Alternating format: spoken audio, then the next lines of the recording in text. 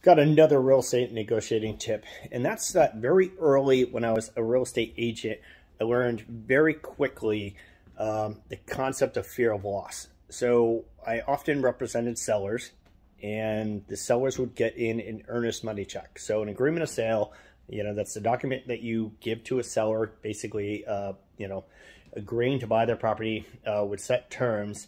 That is a contract. Agreement of sale is a contract, and as a contract, it requires consideration. So what has to come into contract would be earnest money. And that's typically some small portion of the purchase of the property. I would often have sellers that would actually get in this earnest money check and would, get upset over losing the deal for fear that they were actually going to be, losing this small check. So, with this offer would come a $5,000 earnest money check.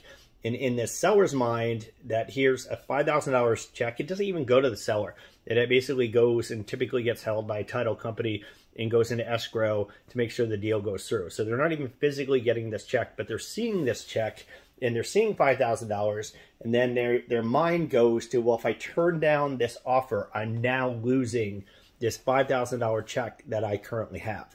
I'm losing $5,000. And then you would try to, as an agent, you try to get them to focus properly and say, no, this isn't really your money. It's actually getting held by a title company, and you can't sell your property at a deep, deep discount because you're afraid of losing this $5,000. I mean, you can sell at a discount if you're afraid you're going to lose a deal and you're not going to get a backup deal, but you can't just take a bad offer because you're afraid of losing this $5,000 and you're mentally thinking that money is currently yours, and it's not. So when I put an offer in on a property, I use the earnest money to my advantage. So I actually, will give the seller a pretty sizable earnest money amount of down.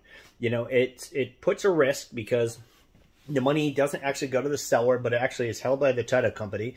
And the seller has to release it if the deal falls through. And sometimes sellers can be difficult and they won't release it. And depending on your state, they can hold it for up to a year's time. So you're putting this money at a slight risk, in my opinion. So you should consider that. But I personally like to put down a hefty earnest money so that when they turn down my offer, they're seeing that they're turning down, like say $20,000, and they think, all right, well, I have $20,000 and this $20,000 is mine. And now I'm turning it down and I'm going to lose this $20,000. So fear of loss is something I always try to employ anytime I'm trying to purchase real estate. All right. This is Joe White, doing my best to answer your real estate investing questions, and happy negotiating.